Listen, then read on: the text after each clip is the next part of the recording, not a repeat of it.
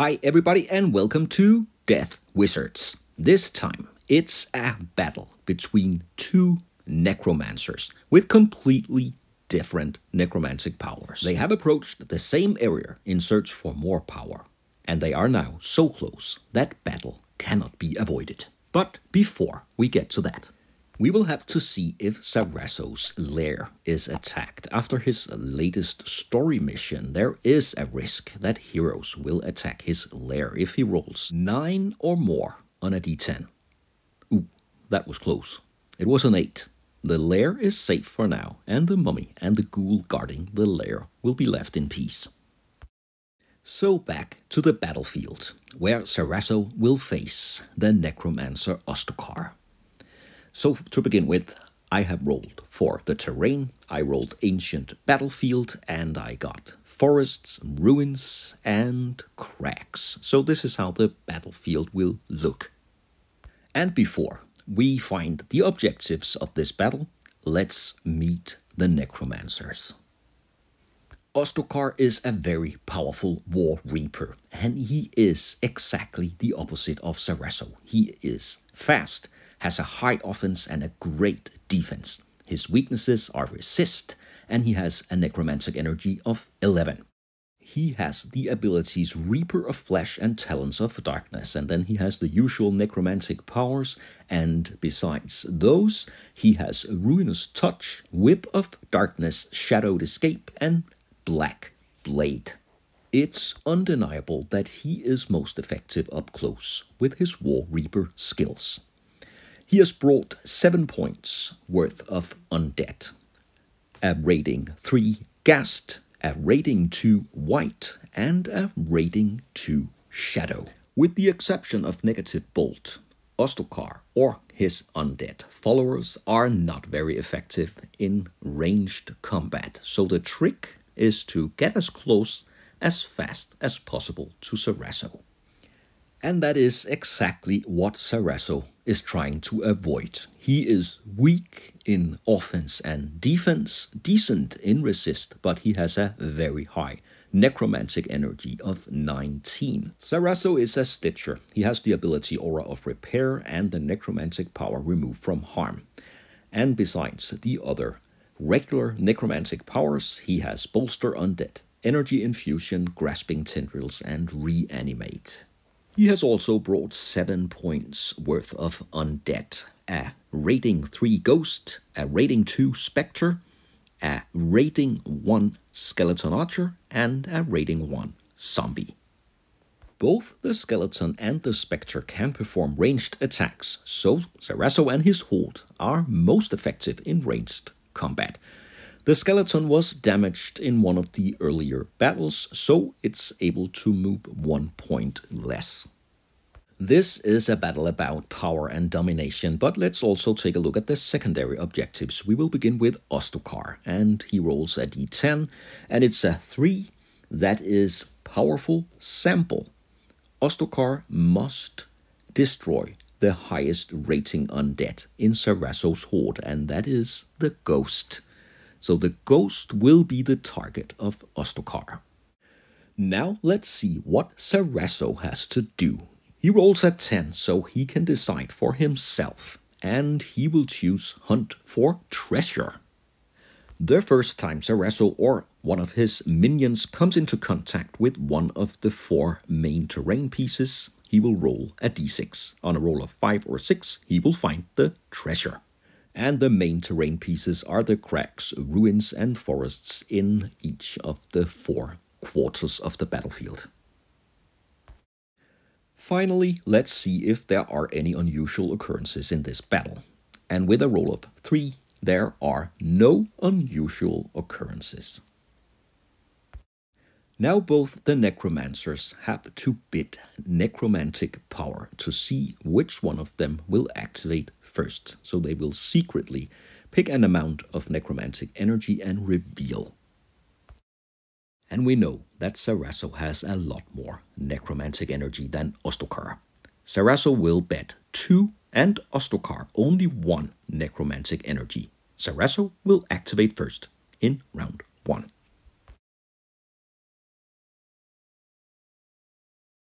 Zarasso's trusty zombie will activate first. He will move 4 inches and he will get in contact with the huge tree here.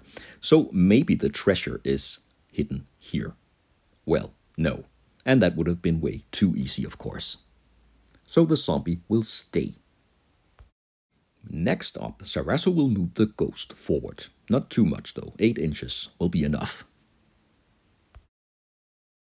Then he will use his first Necromantic Power. He will spend 2 energy on Energy Infusion, and that enables him to push the Skeleton Archer forward. He is slow because of his damage, but he will be able to move far enough to get in position behind the fallen tree, and then Zarasso will also move slightly forward. Now Ostokar will activate and he himself will move forward. He can move 7 inches. He will take position behind the rock here. And from this position he can see and he is also able to reach the Skeleton Archer with a negative bolt. So Ostokar will spend 3 energy and he will roll 4d10 versus the resist of the Skeleton Archer. Luckily for the skeleton, there are only 2 successful dice, so that will give a damage of d10, and Ostokar rolls 3. The Skeleton Archer will take damage. He only has a durability of 7, so he cannot take that much. Then Ostokar will move his Ghast forward, and the other 2 undeads are rating 2, so only the Ghast is able to move in this activation.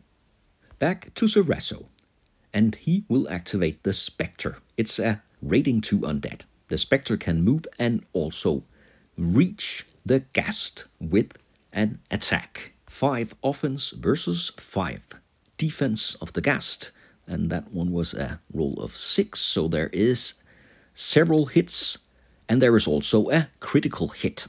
The Specter will do 5 points of damage to the Ghast, and that's from a durability of 15. The Skeleton Archer will fire an arrow towards Ostokar, and that's a very optimistic attack, but maybe he can force Ostokar to use a Dark Shield. He has a defense of 8, and the Skeleton Archer an offense of 3. So it's not looking too good, but let's see. No, there will be no hits. As expected, Ostokar will be very hard to damage, physically at least.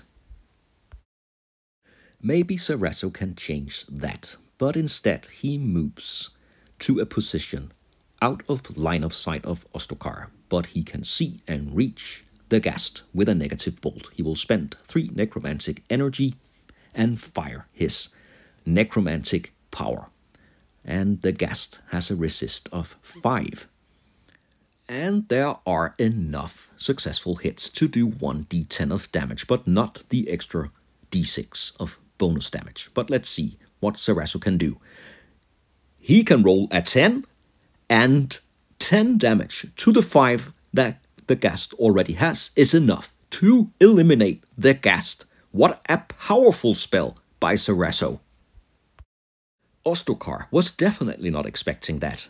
And as the last part of Zarasso's activation, he will use his Aura of Repair to repair damage from the Skeleton Archer. Ostokar will activate again.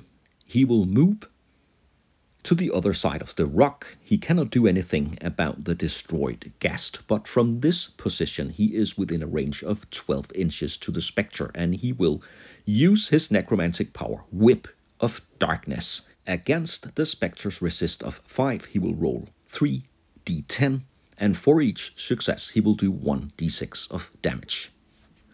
There is only 1 hit, so he will give 1d6 damage to the Spectre, 5 points of damage.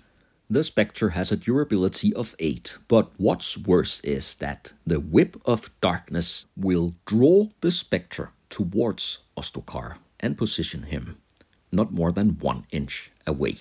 So now he is very close to Ostokar, and that's a place no one really likes to be. Then Ostokar will move the white as well as the shadow. They are not in reach of any of Zarasso's undead, but they, of course, can move slightly closer. But he's also careful that he does not move them too close. He knows, of course, that Zarasso is very powerful in ranged combat.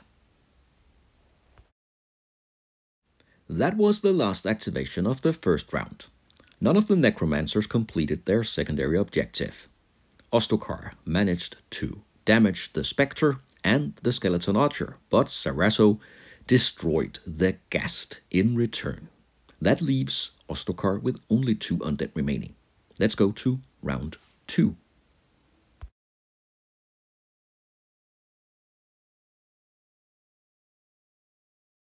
The Necromancers will receive 3 additional energy at the beginning of the round.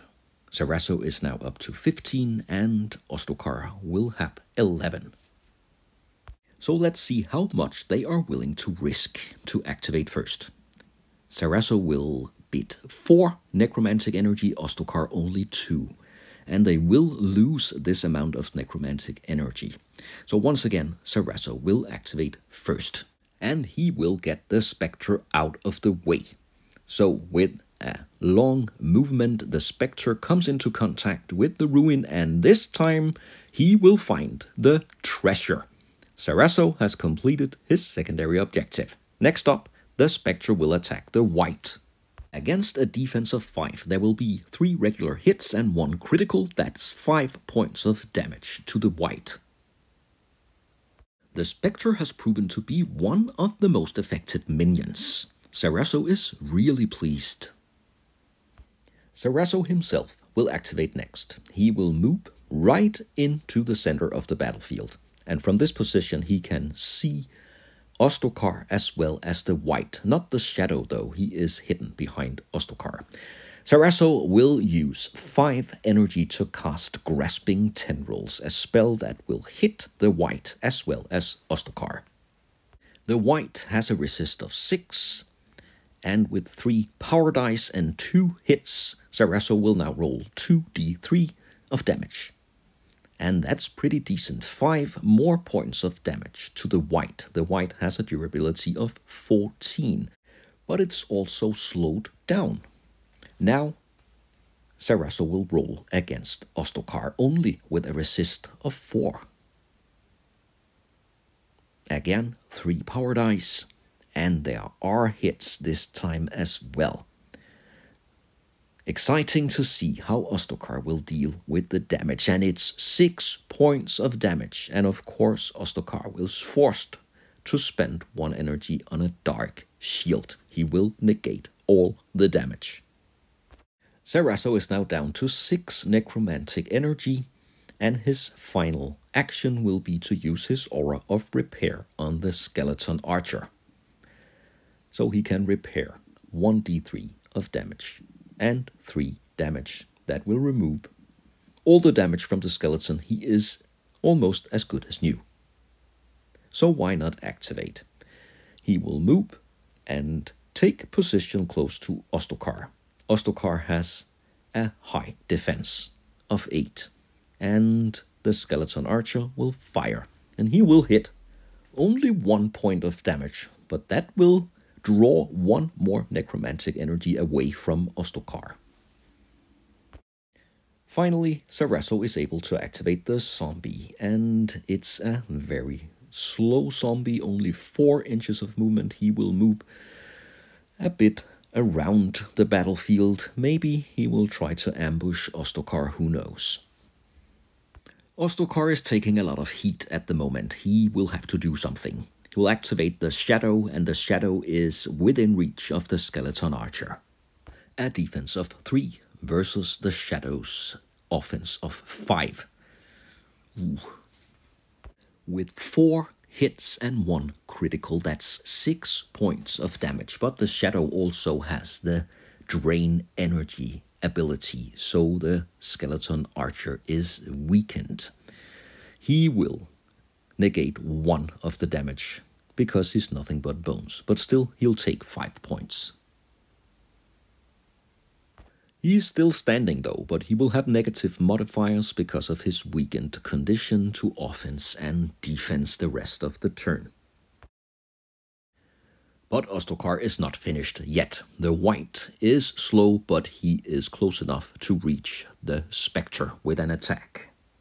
That will be defense 4 versus attack 4, but the white has a crippling strike, so it will do 3 points of damage with every critical hit. Let's see if there are any, and there is one critical hit, and the rest will also hit. That's 6 points of damage. The Spectre has already been damaged. That's way too much. The white will end Zarasso's favorite spirit once and for all, at least for this battle. Now it's time for a surprise move from Ostokar. He will spend 2 necromantic energy on Shadowed Escape. That will enable him to teleport and use the teleportation instead of movement. And he will teleport way past Zarasso, and instead he will go for the ghost. Of course, that's his secondary objective. The ghost has a defense of 6. That's decent, but Ostokar has an offense of 7. But that is not the most effective attack. There will be 3 hits, no critical hits, but also no critical failures, and that's very important. Critical failures versus the ghost will harm the attacker. But in the end, the ghost will take 3 points of damage. The ghost has a durability of 13, and now Zarasso will turn around and command the ghost to fight back. The ghost has an offense of 6, Ostokar a defense of 8. Let's see if the ghost can damage Ostokar. And there is only 1 hit. Again, Ostokar proves to be very tough. So 1 damage, and Ostokar will not use his Dark Shield because Zarasso has not activated yet, and he will not be able to use the Dark Shield in this attack as well as the next. So he'll take 1 energy of damage. He's down to 4 now.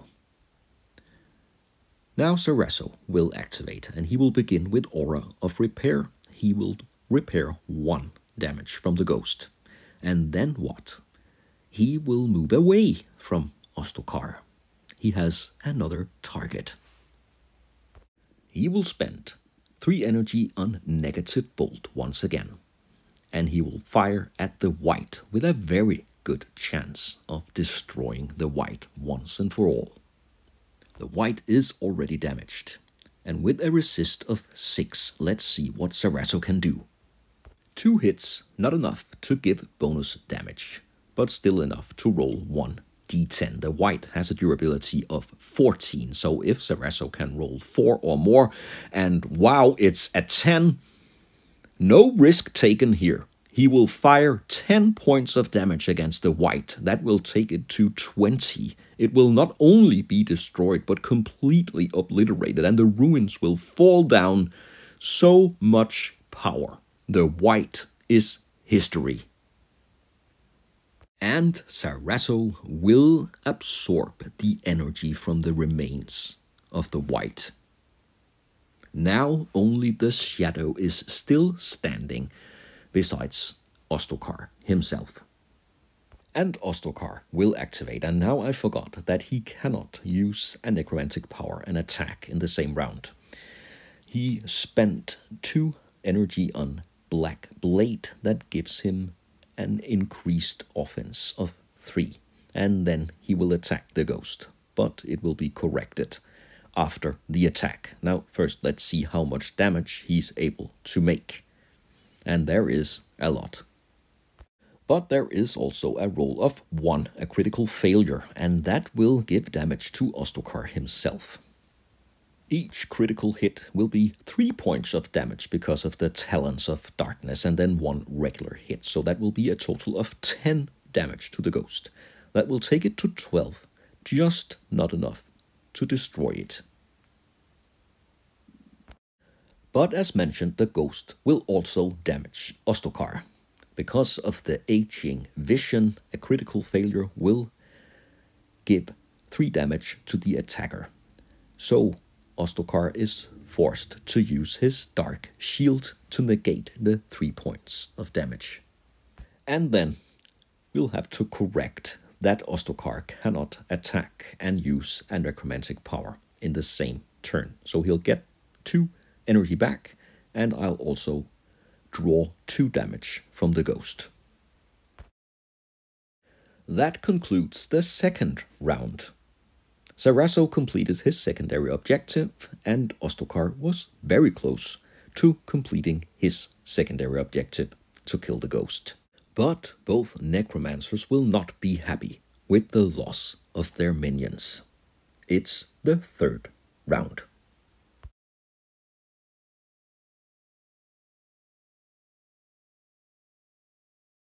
It's crucial who activates first in this round. Ostokar will go up to 6 energy and Zarasso will go up to 8. Let's see how much they are willing to risk. Zarasso 2, and this time Ostokar will risk 3 necromantic energy, and Ostokar will activate first. And what will he do? Of course, he'll attack the ghost. His Talons of Darkness and his blade will pierce the ghost. Even though it's a spirit, it's still able to take damage. Offense 7 versus defense 5, and there are hits. And no critical failures, luckily for Ostokar. He will do 4 points of damage to the ghost, and that's exactly too much for the ghost to take. The ghost will be destroyed. Ostokar has completed his secondary objective, and now he will move right up into the face of Zarasso. Then he will activate the Shadow, and it's another attack on the poor skeleton. And there is no reason to count here. It's already way too much. Even with the Nothing But Bones ability, the skeleton archer is smashed into bone dust by the Shadow. Zarasso is now left with only the zombie, but it is his turn to activate, and he still has necromantic energy left. He will begin with the zombie, and the zombie is too slow and too far away to reach the Shadow, sadly for Zarasso, but he is moving the zombie a bit closer. And now it's up to Zarasso to deal with the Shadow and Ostokar, and he will spend energy on a negative bolt, and he will aim at the Shadow. If he's successful and can destroy the Shadow, he will win this battle. Apparently, Zarasso is nervous. That's a very weak roll, but there will be 1 hit, so D10 of damage. The Shadow is unharmed and has a durability of 9. Zarasso must roll 9 or more on a D10 to eliminate the Shadow. Otherwise he'll... But it's a 10. He rolls a 10. Right where he needed it the most. The negative bolt will fry the Shadow and end the Shadow as well as Ostokar. With no minions left on the battlefield, Ostokar will leave. Zarasso is victorious, but maybe the victory comes with a heavy price. First, he'll try to restore the Specter. Oh no, it's a 1. His favorite spirit, the Specter, is not able to be restored. What about the ghost? And it's a 10. The ghost is not only restored, it's upgraded. And then the skeleton archer. The archer was damaged before this battle, and with a roll of 3, he is beyond repair. 2 of Zarasso's trusty minions are not able to be restored after this brutal battle with Ostokar. Zarasso will now try to raise a new undead. It's a rating 2 undead, and because of his research lab impedimenta, he will not need a 3 but a 2. And it's a 3, and the rating 2 undead that will appear in his horde is a white. The white will join the rest of Zarasso's horde, and he will already prepare his next quest. From his battle with Ostokar, Zarasso will earn 1 XP for the win, 1 for his secondary objective, and 2 because he single-handedly destroyed more than 2 and 4 ratings worth of undead. 4 XP to Zarasso. Zarasso now has 9 unspent XP, and I have a pretty good idea of what he will use them for. But so far, thanks a lot for watching this video. I hope you enjoyed the content. If you did, please like and subscribe to the channel, and I hope you'll join me for future bad reps.